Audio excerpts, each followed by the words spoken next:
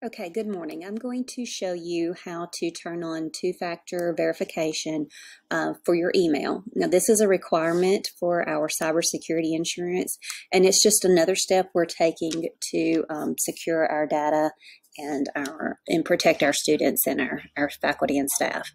So what you'll want to do first is, if you haven't logged into your Google account in your email, you want to do that. And then you can come and you can go to your district homepage. You can go to google.com. It doesn't matter which site you go to. You just want to be able to access your profile and click on your Google account. And then you want to go to manage your Google account. So top right, click on your picture, manage your Google account. On the left, you will see security right here. Click on security. You want to scroll down to where you see signing into Google and two-step verification. It says off. We're going to turn that on. So get started. Verify your password.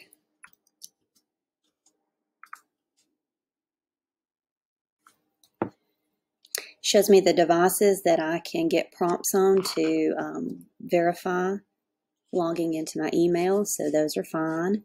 If you don't see it, you can go through that process of adding it. I'm going to continue. I want to receive codes at this number. I want to make sure it's my cell phone number. And you want to do text messages instead of phone calls. Or if you do not want to do that, you can choose another backup option, but this is what I highly recommend. And then send. It's going to send a code to my phone just to verify that it works. I'll check my text messages and I'll enter in that code. It starts with a G dash, but you only need to enter in the numbers.